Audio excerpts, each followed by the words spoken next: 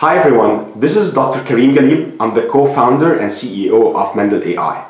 Mendel is a machine that understands medicine. We developed novel artificial intelligence technology that reads clinical language in literature, patients' medical records, and is able to absorb all the written clinical knowledge.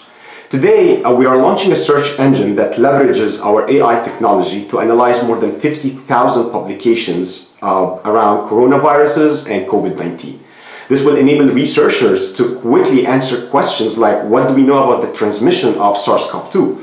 What are the risk factors for COVID-19? What kind of treatments can we repurpose? I would like to show you a demo of how this works. The website is publicly available at covid19.mendel.ai.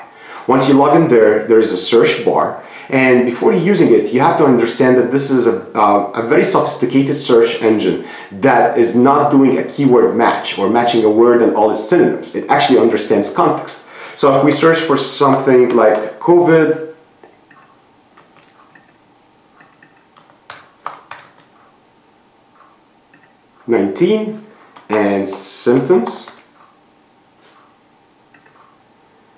it will surface around more than 5,000 publications, and in each publication it will highlight for you where there are any mention of symptoms. It can relate that cough is a symptom, it can relate that dyspepsia is a symptom, severe pneumonia in children is a symptom, and it basically can understand also that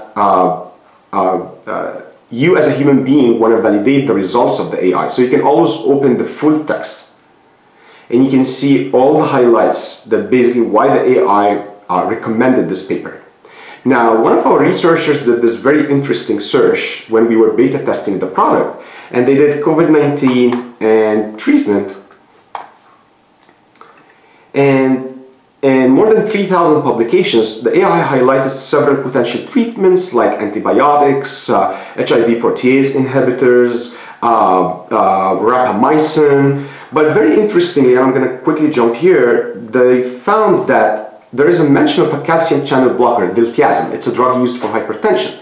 And it was very interesting, why is Diltiazem mentioned in a coronavirus paper? So what you can do at that time is you can clear the search, you can start a new one where you want to see all papers that have a mention of COVID-19 and any mention of Diltiazem.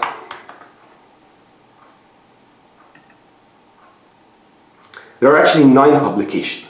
And if you go through them, you're going to figure out that there are actually evidence, preclinical evidence and clinical evidence that Diltiazem can stop the viral replication. It's not only a treatment, it's also even a preventive drug.